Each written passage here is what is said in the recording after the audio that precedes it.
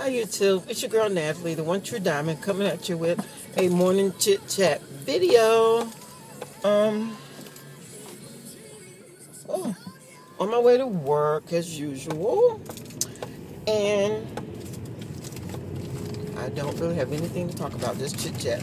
And talking about these knees of mine, oh my God, they are killing me. I think they're trying to tell me that I'm too old for insanity. I don't know, but it just seems like they're bothering me really bad this week, and I don't know why. I don't know if it's just me trying to stop, but I'm not going to stop. I'm going to keep pushing.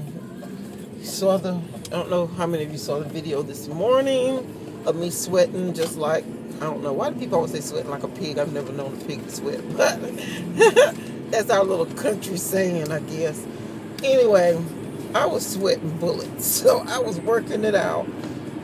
Still sticking with Sean T and his madness, his insanity.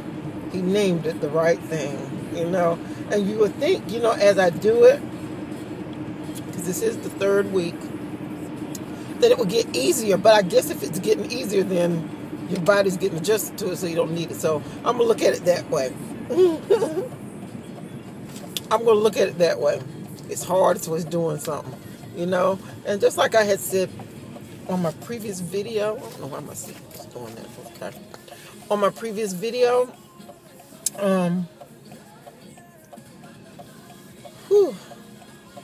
what did I say on my previous video? Oh God, my mind is bad this morning. But like I said on my previous video, with the insanity thing, you just gotta stick with whatever it is that you're doing. You just gotta keep pushing. Don't let it get to you. You know what your goal is, and no matter what it looks like, no matter what the scale look like, you got to keep going and keep pushing. And that's what I decided to do, was to keep pushing, to keep going, because I know that in the aftermath, it's going to happen. And sorry, y'all better sleep. I'm sorry about that. But in the overall, the big picture, you got to look at the big picture, not the little small square that's right in front of you. You got to look at the big picture, the final outcome of what's going to happen. And see, I know in this weight loss journey, I've been doing it, like I said, now I've been on this journey for like 3 years now. And that's what happens. Some weeks I don't lose weight. Some weeks I might gain weight. Then the next week I might have a big drop in weight. So, my body just does some things. It does whatever it wants to do. So I let it do that, and as long as I'm keep pushing and keep doing what I'm doing, I'm not going to let it stress me out. Next month, I have an appointment with the nutritionist to see if she has any suggestions for what we have found out concerning my gastric bypass surgery, as far as eating habits, things that would help, as far as the feeling of, it's not that I don't feel full, because when I'm eating, I do feel full, but it's only a matter of minutes later, I feel like I am starving. It just feels like I'm hungry all the time.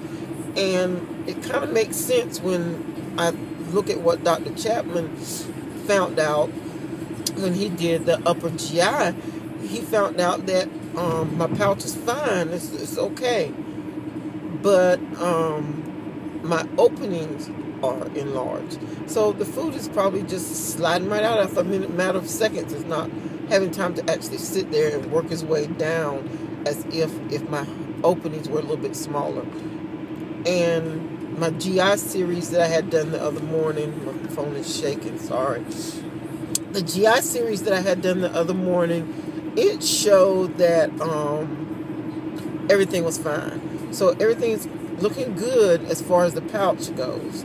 So that's a blessing that it's not stretched or anything like that. So I'm pleased to hear that. But I just got to find a way to work around these enlarged openings. I got to find a way to do something. And I'm sure making sure I stick with the no eating 30 minutes before and 30 minutes after would help that. And maybe find foods that are bulkier, that might not be as bad, like, try to stick with protein. I'm just gonna have to start back really measuring my foods again, and I'm just gonna have to stay very in tune in what I'm eating, how I'm eating, and it's actually what I'm putting in my mouth, what I'm putting in my lips. I have to just stay focused and watch what I'm eating. It's what I'm gonna have to do. So I'm just trying to look at it that way, trying to keep all snacks and things away from me where it makes it easy access. And of course, I did not cook dinner last night because I told y'all I had a doctor's appointment yesterday. It was concerning my back. I had injured my back on the job back in 2004, and yes, we are still going through this process of what's what final outcome. And I almost got depressed at one moment there when I talked with the doctor, and he was like, I see you're limping, and it's like, I guess I've always known it because I've always had pain and numbness down the back of my right leg, and I think I just kind of learned to live with it, like it wasn't fazing me. And then, I could just tell by some of the questions that he was asking me as far as being in the medical field. I could just tell by some of the questions he was asking me that it wasn't such a good, I guess you could say, outcome or whatever.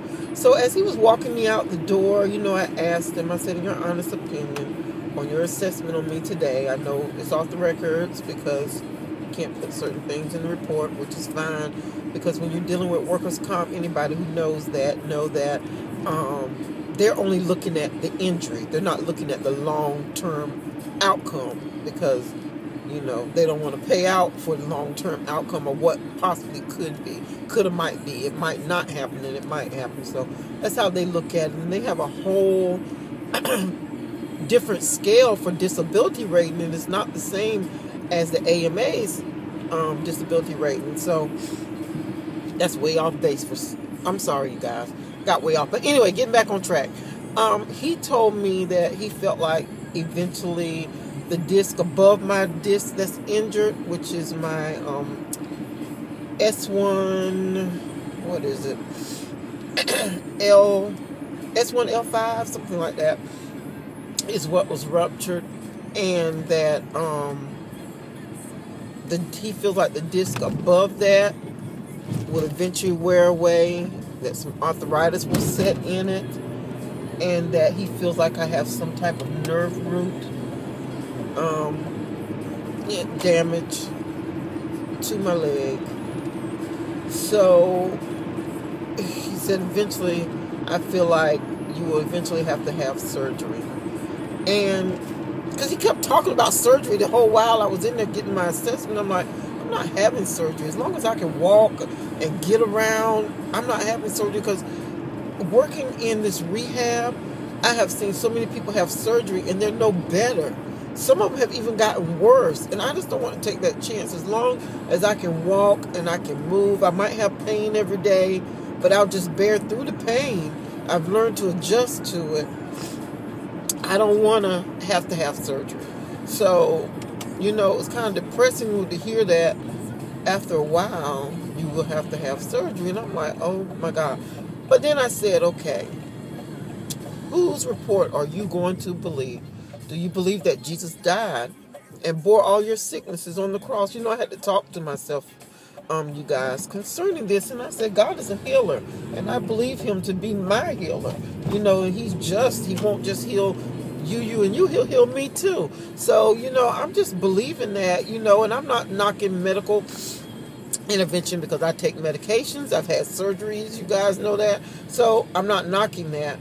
But I'm just believing that I'm not going to have surgery and make things worse. And if I do, then God can work his miracle through that surgery also. So, I just look at it that way. He gives man knowledge to do the things that we do. So that's how I'm looking at it. But I don't want to be discouraged or down or depressed. And, when I was walking back to the car, I almost was to the point of where I wanted to cry. And I'm like, why are you crying? This is a if or a might be. It's not a death sentence. So you've been through worse, girl. You better shape it up and get it together. So I did, and I got it together, and I'm going on, and I'm looking at it in a positive way. So I'm not going to let things keep me down. And just like I said, even with doing this insanity, even though I hurt, my elbows hurt, my knees hurt, the back of my thigh is burning, and it's pain, and it's stinging, I still keep on keeping on. So that's what I'm saying all this to say. Keep on keeping on. No matter what life brings at you, you got to keep a positive focus, a positive outlook. Know that God loves you and He cares about you. So today, give Him all the praise, all the glory, all the honor that is just due to Him. You know, just give Him some praise. Thank you for waking you up this morning and giving you another day to get it right. Bye, you guys.